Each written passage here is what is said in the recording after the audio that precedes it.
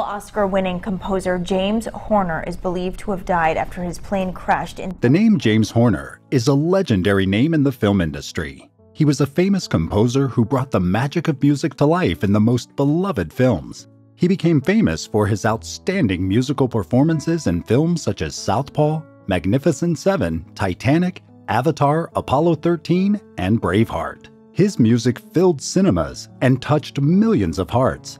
But on June 22, 2015, in the middle of his illustrious career, something terrible happened. This is the tragic story of James Horner. James Horner was born on August 14, 1953 in Los Angeles, California, United States. His musical genius started at the age of 5 when he learned to play the piano and violin.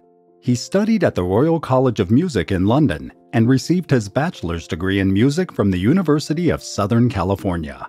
After completing his master's degree at the University of California, Los Angeles, UCLA, and earning his doctorate in composition and music theory, James launched his career in film music in the 1970s and 1980s. He became one of the most respected composers in Hollywood, composing the music for two of the most successful films in history, Titanic 1997 and Avatar 2009. Additionally, he received an Oscar for his work on Titanic.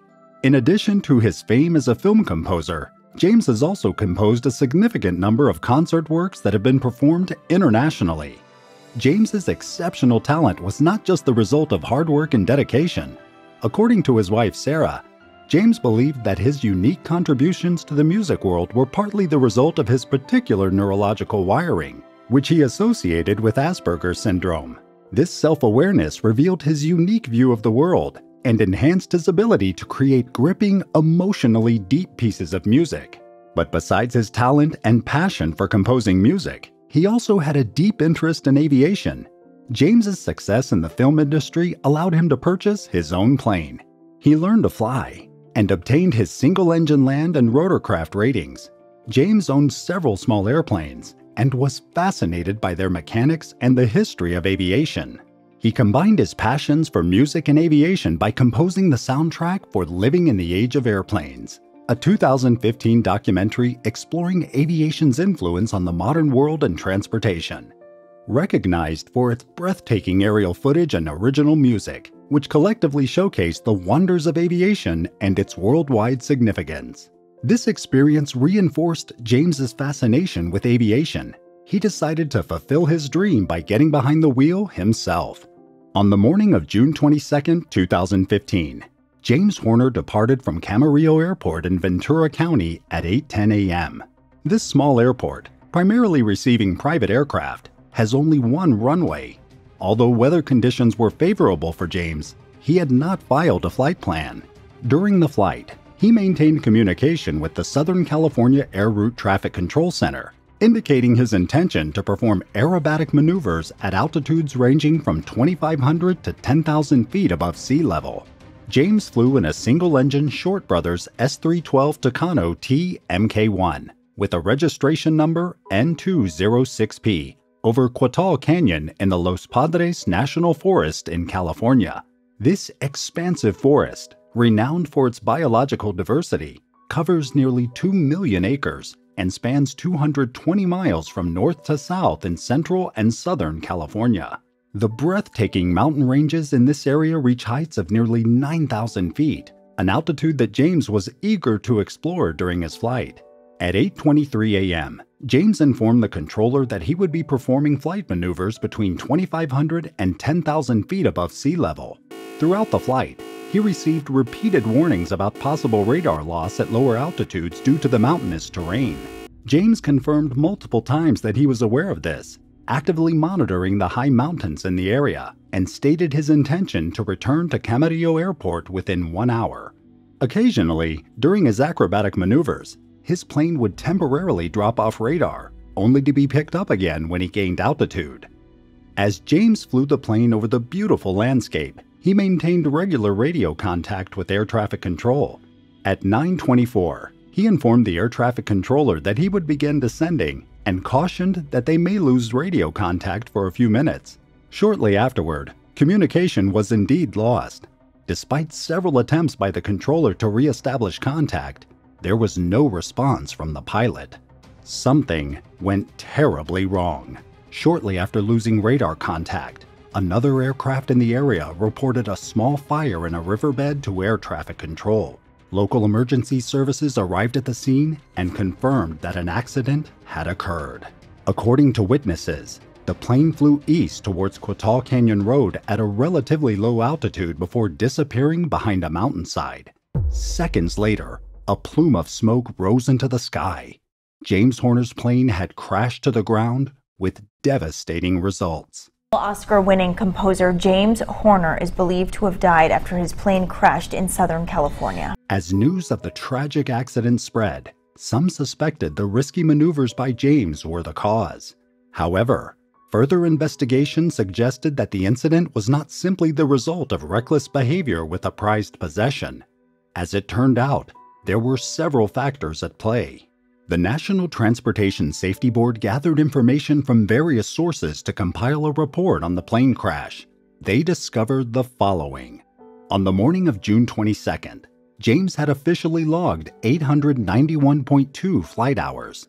His logbook suggested that he had flown nearly 77 hours in the type of model aircraft involved in the accident, including nearly 28 hours in the last 6 months. James held a private pilot certificate for single-engine land and rotorcraft aircraft and had received a Federal Aviation Administration second-class airman medical certificate on June 19, 2015, with the condition that he wear corrective lenses. Additionally, he informed the administration that he was only taking medication for high cholesterol, but this was not entirely true. In fact, on his last and fateful flight, his cholesterol medication was not the only substance in his body. That morning, he had ingested a mixture of drugs that could reduce performance. Because the pilot was ejected from the plane, the Ventura County Coroner's Office could not perform an autopsy due to the condition of the body. The Federal Aviation Administration's FAA Bioaeronautical Sciences Research Laboratory was able to conduct toxicological analysis on muscle tissue samples from the pilot and discovered the presence of ethanol, butalbital, and codeine.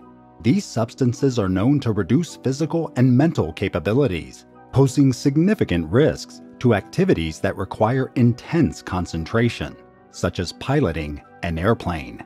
As James maneuvered his plane through a series of dips and dives, the drugs in his system likely reduced his reaction time. It is possible that he was not fully aware of the danger he was in. The investigation of the crash site revealed that the aircraft was destroyed by the forces of a violent impact and a post-crash fire that scorched about 1 acre of land surrounding the crash site.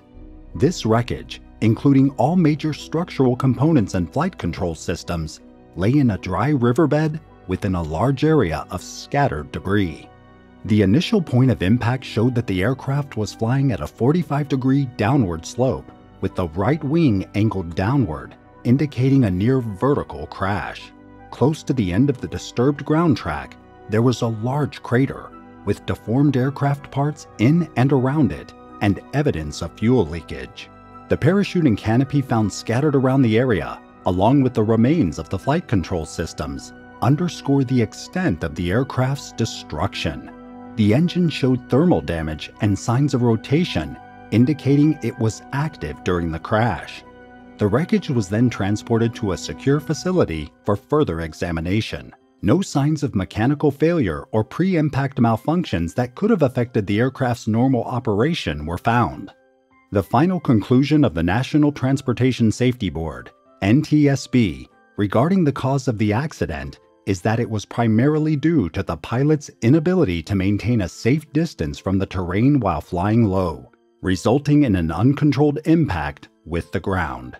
An additional contributing factor that helped cause the accident was the effects of the ingested drugs butalbital and codeine, which hindered the pilot's physical and mental abilities.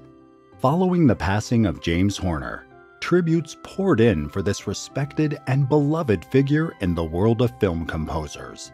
His passing caused a flood of appreciation and memories from colleagues, friends, and admirers around the world. Well-known composers such as Hans Zimmer and John Williams, along with filmmaker James Cameron, were among those who expressed their respect and admiration. The last 3 films for which he composed the score, Southpaw, The 33, and The Magnificent Seven, were all dedicated to him. He also worked on the films Hacksaw Ridge and Avatar: The Way of Water before his passing, and these 2 were subsequently dedicated to him.